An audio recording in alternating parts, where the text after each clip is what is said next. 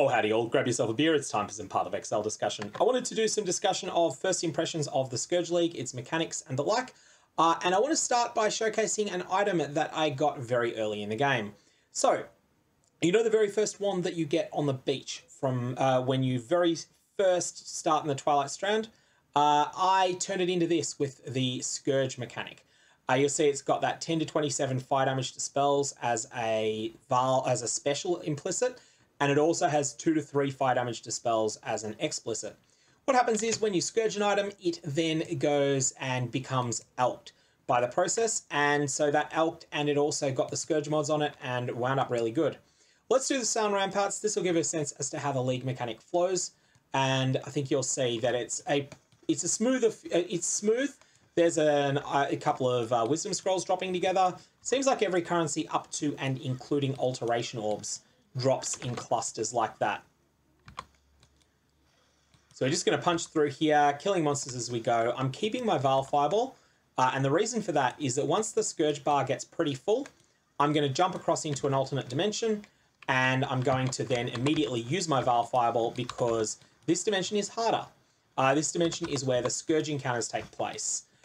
You can enter it and exit it just by pressing V, and when you're here, you'll have a couple of things that are going on. There's a lot of sort of complex mechanics that are happening at the same time. So this bar decreases over time. This fills with kills in the normal world, but in the Scourge domain it decreases with time. You'll also stack up Exposed to Corruption when you kill monsters. Each stack of this is both a buff and a debuff. It gives you 1% quantity, 1% rarity, and 0.5% more corruption absorbed by items in your Blood Crucible, which we'll get to in a sec. But it also causes you to take 1% more damage from hits and ailments from Scourge monsters. Now, in terms of that Crucible, you'll see here that I am working on a leather belt. This leather belt is just a scoured item. When it matures, which will be during this map, during this zone, that item will also end up being alked and it will be corrupted. That's what I did with that very first wand that you saw, and it turned out pretty well, I think. So now that the bar is full, I'm just going to jump over to the Scourge dimension, kill a few monsters. No real targeting of anything.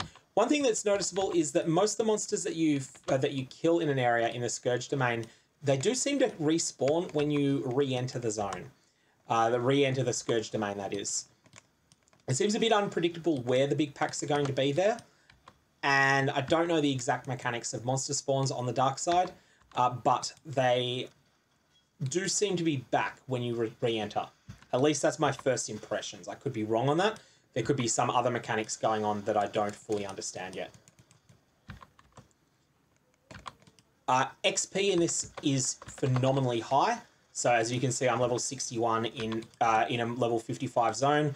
Would never normally be this high, but there's just so much that you can kill that you do wind up killing lots of it. And now at this point, we interrupt this to say that an item in your Blood Crucible is ready to be upgraded. So this would be alked and corrupted by this process. However, it's also going to get the effects of various other effects that are on here. So there's also a 20% chance for it to be exalted. And if it was something that could accept sockets, it would also have a 15% chance to gain a socket and to gain a link.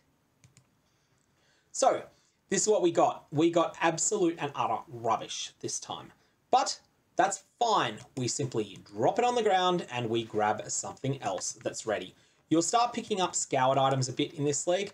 It's been my experience. I'm always happy to pick up scoured items and just give it another shot because that has a lot of potential. If it elks well, I'm going to use it. It's like having an almost endless supply of essences while you're leveling, and also some of them end up with really crazy other effects on them. As for the build, the Fireball Ignite build is basically working as I expected it to. Very good damage projection, somewhat squishy, and medium to okay bossing so far. I think the bossing will fall off a bit, especially given that I'm on a 5-link.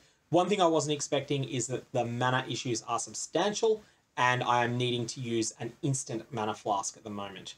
That's something I want to fix later on, but it's something that we will have to investigate later on when I'm at endgame. that's all I got at the moment.